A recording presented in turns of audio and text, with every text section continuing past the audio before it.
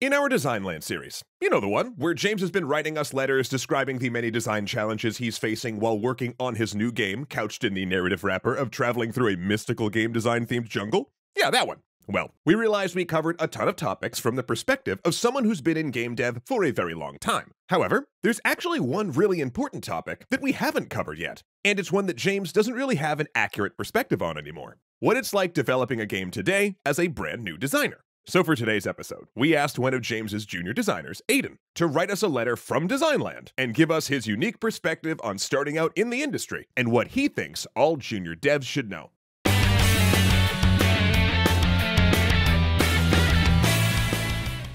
Thanks so much to Ren for being a simple and effective way to help make a difference in the climate crisis. Learn more about them after the episode. Dear Matt, hi, Aiden here. So, you're a brand new designer, and you've been dropped out of a plane into the middle of the Designland jungle. Oh, there is a lot of treacherous terrain ahead, and it won't always be easy to navigate, but throughout your journey, remember that it can be incredibly rewarding. Not to mention, in this jungle, there's all sorts of paths that you can take, carved out by the designers that came before you. Or you can even go your own way, innovating and clearing brand new paths. But should you choose that option, be careful, because straying too far and too often can be dangerous. So one of the first things I learned to focus on as a new designer is figuring out exactly when and where to innovate. And of course, it's tempting to want to immediately express the horde of great ideas that you've been saving up for this first job, or even want to prove that you've got the design chops to make something that no one else has ever seen before. But one thing to always remember is that innovating takes time. And in Designland, time is a limited resource more valuable than gold. So maybe don't spend days trying to make everything unique when that time could be better spent working on specific systems that should be unique to the specific game you're making. Also, something to note, while people do praise innovation and say they want more of it, in practice I've found that oftentimes they don't. Too much iteration can reduce game comprehension and slow down the play experience as players learn new mechanics, rules, or controls. Seems like what people really want is innovation on a few things that make a game feel unique, but not so much where they have to relearn all of the conventions they've picked up from playing a lifetime of other games. Makes sense. So, knowing the places in your game that are worth innovating on, and how much time you have to spend on that innovation, is an incredibly important skill to develop when working with a team. Which does bring us nicely to the second thing I think all new designers should know. Rather than constant innovation, it's really consistent iteration that's truly the name of the game. You're going to iterate on everything, especially early in the design process, where the iteration is cheap. Iterating on a system allows you to come up with an increasingly robust set of options and allows you to cover more of the "what if my players did this" scenarios. Iterating also gives you more chances to think about potential solutions to said scenarios, and all of that work that you do early will save the rest of your team a ton of time. Because you did the iteration where it was fast and cheap, rather than requiring other team members to spend time later iterating on more developed systems a second, third, or fourth time, where it is much slower and much more expensive. And having the team spending less time doing that gives them more time to polish and get other cool stuff into the game, which is always a win. For instance, let's say you're designing a stat display window in an RPG, right? And you're making a mock-up to give to your UI artist. You're definitely going to want to have iterated through a lot of variations yourself to find a small set of solid options before asking anyone else to work on it. Because again, one of the worst things you can do as a designer is to have an artist or a programmer spend weeks working on something just to later tell them that they have to redo it because you missed something obvious. Remember, going with your first instinct is rarely the best choice, and iterating and trying new ideas can help you find things your initial idea was lacking. So, what do those iterations look like, you ask? Well, let's try something very small and simple from that RPG stat window as an example.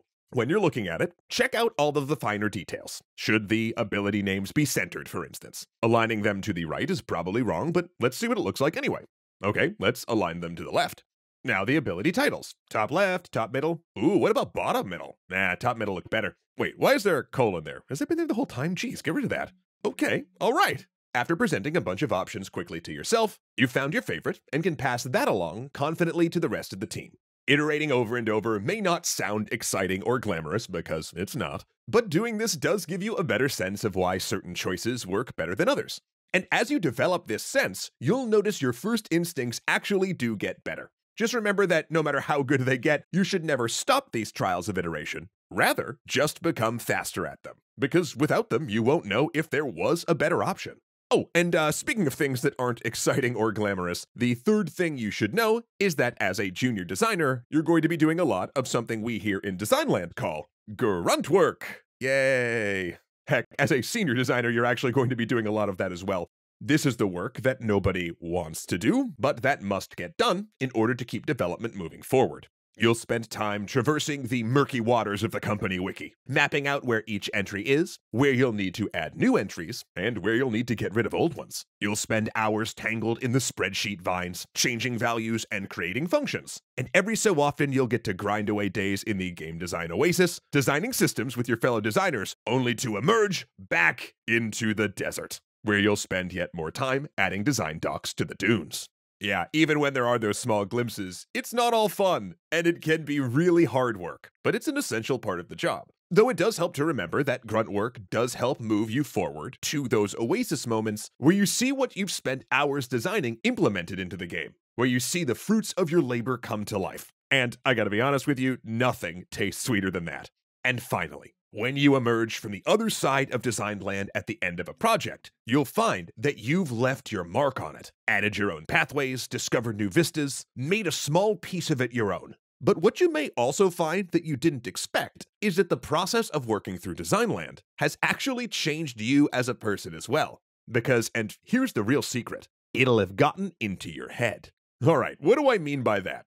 Well, the more time you spend in Designland making games, the more it kind of changes how you see the rest of the world. Without even realizing it, maybe you'll find yourself picking apart the design of a new coffee maker or something, and how easy or frustrating it is to use. You'll find yourself getting more irritated with push doors with vertical handles. And as you play games you didn't work on, you'll notice more design choices that would have never registered with you before. It's incredible. Not only will you start to perceive these things, but you'll also start to understand them and the intent behind them. You'll start to see their design and analyze why it does or doesn't work. And every time you do this, it sort of feels like a revelation. It's just awesome. This is the true gift of Designland. It's what makes braving the jungles and deserts worth it. And it's what you get for knowing when to innovate, for iterating whenever possible, and for pushing through the grunt work. Thanks so much for reading my letter, Matt. And to all you future designers out there, I truly can't wait to see what you come up with. Yours truly, Aiden, Junior Designer.